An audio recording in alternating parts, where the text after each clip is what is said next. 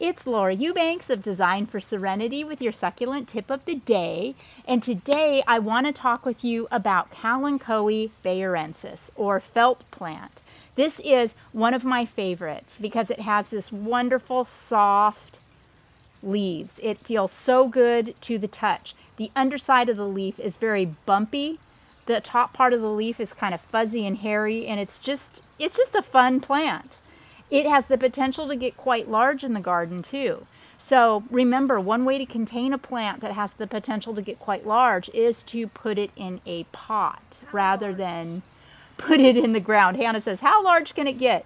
Well, I have seen this plant grow to be 6 feet tall by as wide.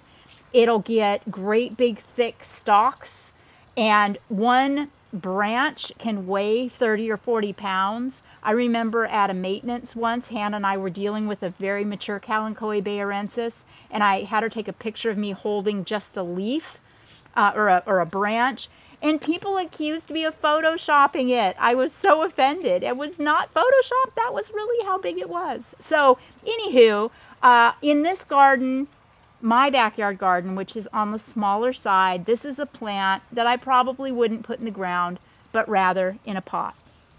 Another thing that I love about the Kalanchoe are all of the little hybrids that are coming onto the market now. Check these cuties out.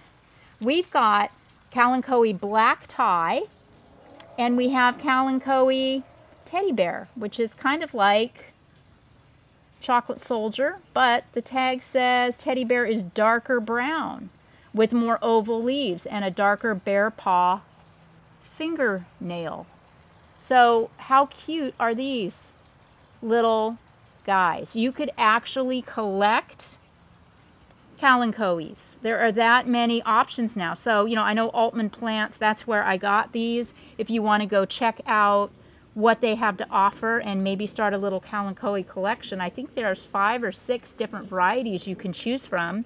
This is a frost tender plant, meaning that it will not tolerate extended temperatures below 32 degrees Fahrenheit, but you can cover it with frost cloth if you're anticipating the occasional drop in temperature.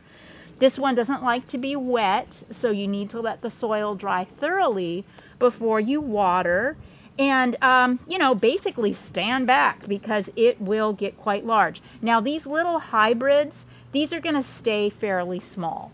You can tell that this big brother is the one that's going to get large. So I actually found a brown pot. This was actually in my house, and it had silk flowers in it, and I was so over it. Oh my gosh. I threw away the silk flowers. The pot has a drainage hole. Yeah, it was Uncle Bob's. It was on the dining room. Hannah's looking at me like I'm telling a tale. I'm not. I remember it now. Thank you. Now she remembers. Yes, it had all those giant fake flowers in it. It was on our dining room table. So anyway, threw all that crap away. And I thought, what a perfect pairing for this tomentosa, because there aren't that many succulents that are brown, are there? Unless they're dead.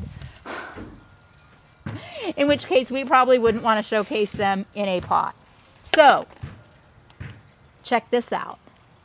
How adorable is that?